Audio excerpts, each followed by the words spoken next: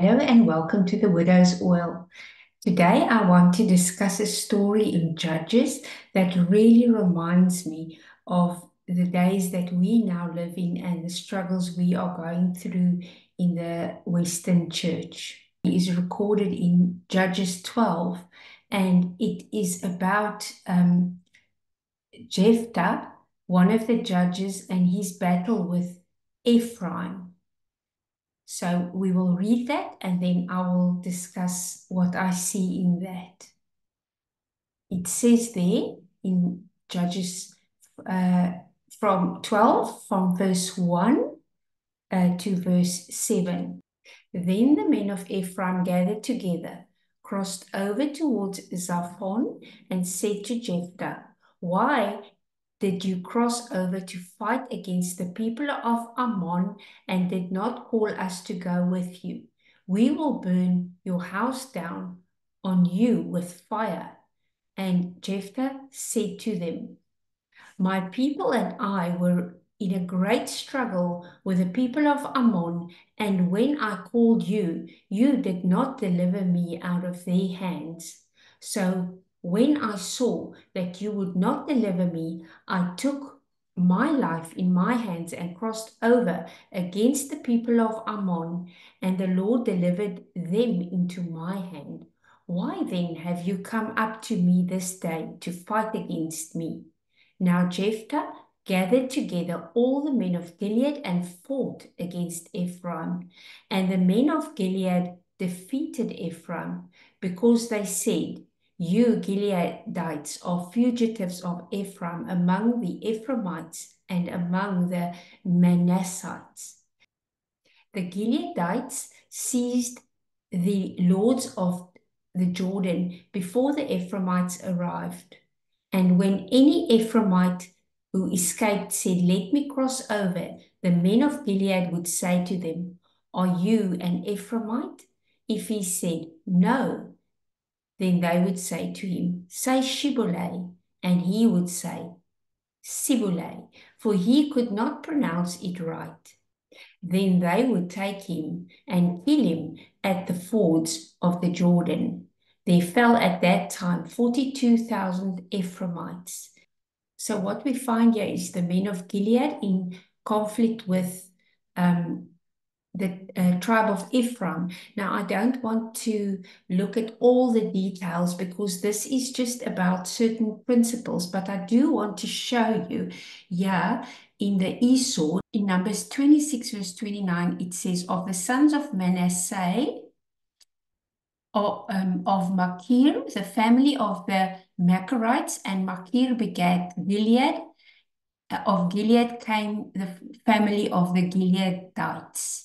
So what I'd like you to see is these people of Gilead come from Manasseh.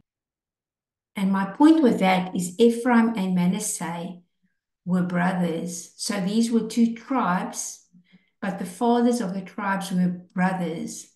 And Gilead comes from Manasseh. So Jephthah, being from Gilead, is actually fighting against his brother. You see, we've got brothers, both from the house of Joseph. Now, Joseph, in a sense, in our day, is like Christianity. So you've got these two different groups in Christianity that are fighting. And you can see, Ephraim was actually angry at Jephthah and said, "We will burn your house down with fire." Now, in my previous video regarding bringing fire down from heaven, I explained that that is a characteristic that we see, that we as believers, when we are not spiritually mature, we think that we must burn each other's house down with fire when we do not agree in how we see matters religiously.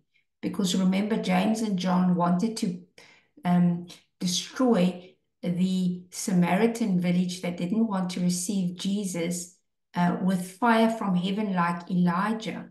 So likewise, we see here Ephraim who are battling against his brothers in Gilead, who are of Manasseh, threatening to destroy them. And then you'll see those of Gilead actually do the same type of thing. So they have this war here, and then they fight their brothers. The Gileadites fight the Ephraimites. And it says there, when any Ephraimite escapes, they tell him, say a certain word in a certain way, and if he cannot pronounce it right, they kill him. So the parallel I see in Christianity is I also see two groups in Christianity, brothers. I see the Christianity that we've known till now, and then I see this Hebrew roots group. And the Hebrew roots group is like this Jephthah and the Gileadites. They are trying to fight the people of Ammon. Ammon is the incestuous son of Lot with his second daughter. So people that are in Hebrew roots and that they see the lukewarmness in the church and the fact that the people are not being true to Christ, and then they are trying to fight that. But they're fighting it in the wrong way. They're actually ending up fighting against their own brother Ephraim. Ephraim, on the other hand, is not helping them in this battle. They are just going along with the status quo. So that represents Christians who hold on to the form that we were handed down, but are not standing against um, this wrongness that we see in the church. So both groups are not battling correctly. But my point is to show you here how it's exactly the same with the one group, the Hebrew root Torah people, actually killing their brothers for just a word. They say to them, say Shibboleth, and if they can't say it because they pronounce different, then they kill them.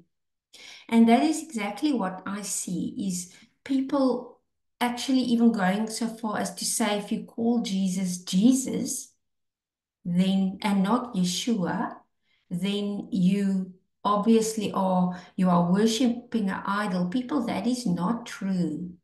Jesus' name is in the Greek tongue. Show you how foolish it is to fight about the way to say Jesus' name. Just look here in Revelation 9, where we read of Apollyon. And it says there, I'm not going to read it all, you can go and read yourself if you want to, but it says there, and they had a king over them, the angel of the bottomless pit, whose name in Hebrew is Abaddon, but in Greek he has the name Apollyon. If we say Jesus, then people who are Hebrew roots or who are in the sacred name movement, they say, no, but you must call him Yeshua. That's the same as, because that's exactly what it says here. He has a Greek name. The New Testament makes provision for the Greek and the Hebrew. So can you see there how foolish it is? If even in the book of Revelation, there is the Hebrew way of saying Abaddon, of saying the name of this king of the bottomless pit, but in Greek, his name is said in a different way. So this insistence to say certain words really reminds me of brothers slaying each other for a word. So here in Isaiah 29 verse 21, it speaks of those who make a man an offender by a word and lay a snare for him and turn aside the just by empty words.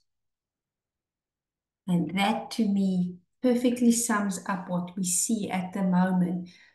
brothers, Ephraim and Manasseh, fighting each other, instead of fighting our common enemy, which is this false prophet that's being tolerated in our midst to teach lies, and then slaughtering each other for a word, fighting about how to pronounce God's name and Jesus' name. There are groups that are different because of how they say Jesus.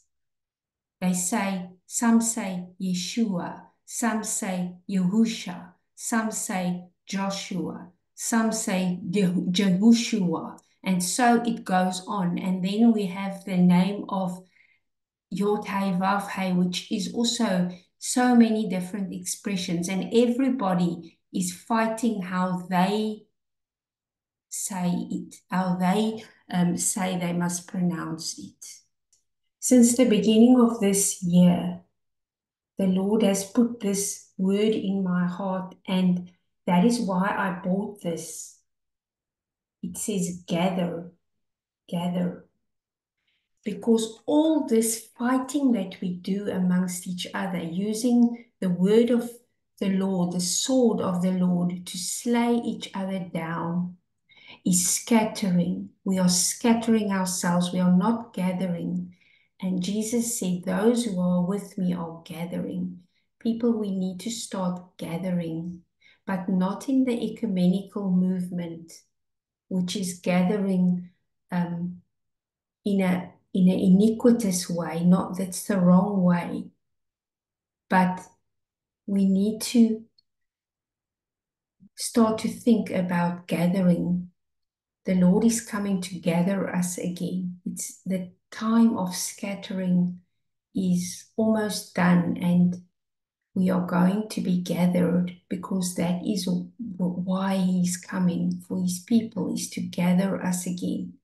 So we need to make a switch. We need to use our sword of the Spirit as a plowshare in order to sow seeds and to preach the gospel, not to be cutting each other up for just a word, for we are brothers.